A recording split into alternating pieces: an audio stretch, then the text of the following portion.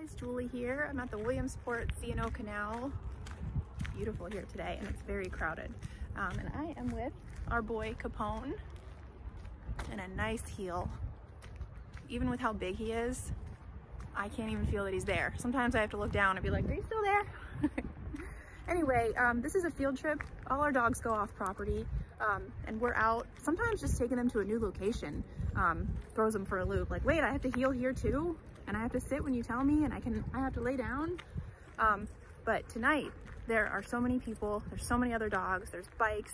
So we've been practicing our double downs, disengaging with everything around you in the environment, only focusing on your handler, listening to your commands, not reacting to things, not barking at people, not barking at dogs, just being polite, calm, stress-free, no anxiety.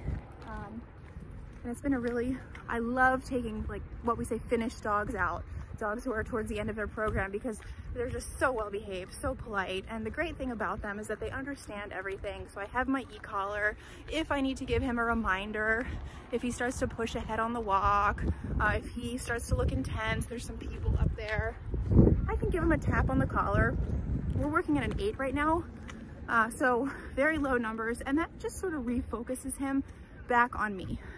And that is a really great thing to have, because I'm seeing so many people struggle tonight. Nearly everyone that I've seen has had a dog that is pulling them and barking anytime they see another dog, and they just look miserable.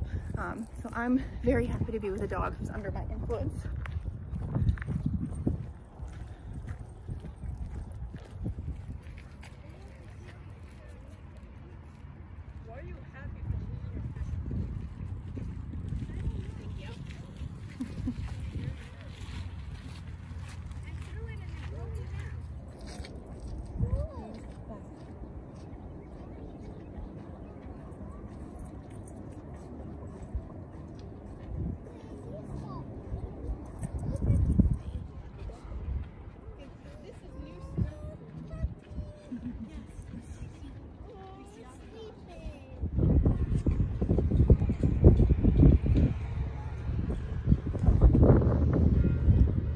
Good boy.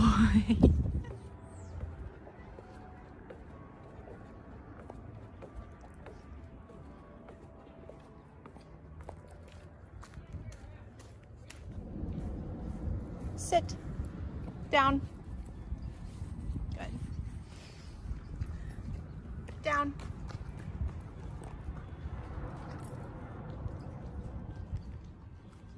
Good.